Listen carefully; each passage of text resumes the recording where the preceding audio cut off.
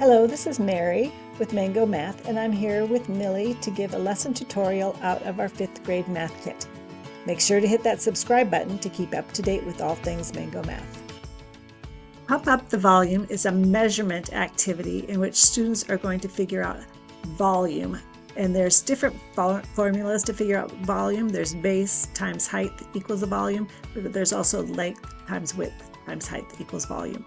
What I'm going to have the children do is spin a spinner, which is going to give them their base. In this case, they spun the number 36. So I'm going to write 36 here. And they rolled a 6, which is going to be their height, which I'm going to write right here. And then they have to determine what that volume is. And they are to figure that out, which they can do by just multiplying it and getting 216. But I want them then to determine what the length and the width is.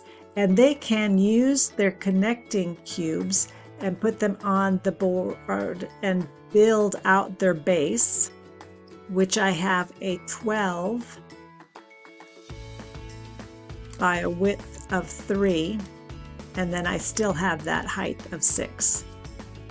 Some other student might have had a 6 by 6 shape, because 36 can also be made factors of it are 6 and 6. So they could have had a shape like that.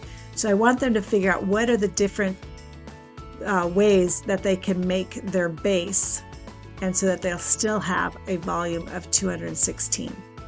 Like I said, the students can use their connecting cubes to come up with what that shape would be and to figure out their volume if they're not understanding how to do the multiplication that they need to do in order to get that volume. So enjoy doing this activity, having kids build their shapes and figuring out their volumes.